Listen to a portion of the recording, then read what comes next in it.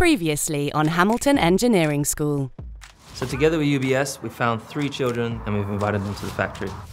And to surprise them, they don't know it yet, but I'm gonna be there in full cosmetics. So I've heard that your school is gonna be working on a special project for my team. We have kept our promise, and we're now back at Hebo, Kieran and Elijah's school to tell the Year 6 students about an exciting new competition. It was a pleasure to host Hebo, Kieran and Elijah at the Mercedes factory. As a follow-up, we're now inviting the whole school to come up with some new car designs for us. So get in your teams, work hard, be a good teammate to one another, and I can't wait to see what your imaginations and technical skills come up with. In Group 1, sitting on this table. I'm really happy to be part of this competition and it's a great opportunity.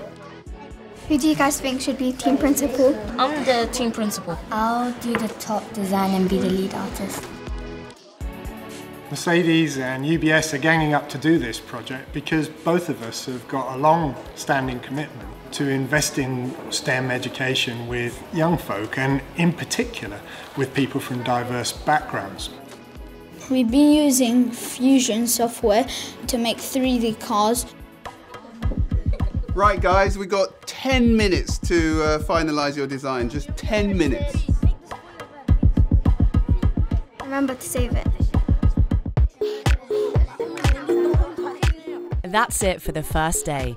The designs will now be 3D printed and the children will get a chance to see their designs come to life.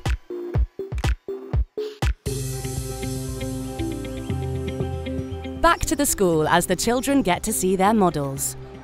We've rigged up a mini-sized wind tunnel to test the aerodynamics of each car. The next stage is for the children to attach their cars onto the chassis. And once they've done that, they'll be painting on their own unique designs in preparation for the competition. During the competition day, each car will compete in a straight-line race to measure the speed of the car.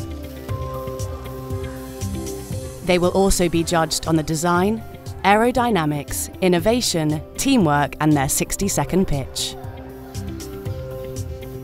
Really looking forward to seeing what all the children have done today. It's been a short, intense week for them and I can't wait to see what they've come up with. 2, 1, go!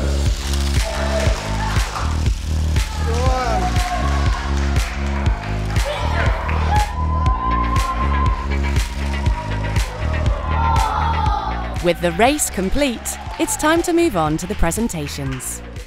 We have created a lot of special features in our car, like a good spoiler, lightweight body and flexible top. Due to its low and lightweight design, it can race smoothly and quickly.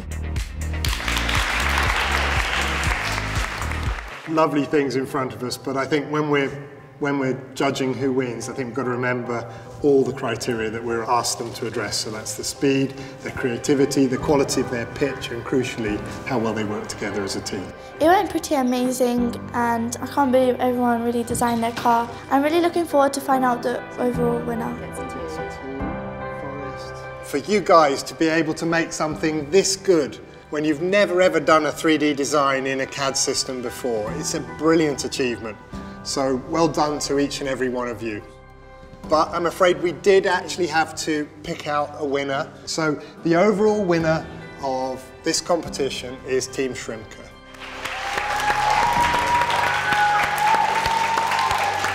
When our team won, I was quite surprised because many other people did so well in the competition.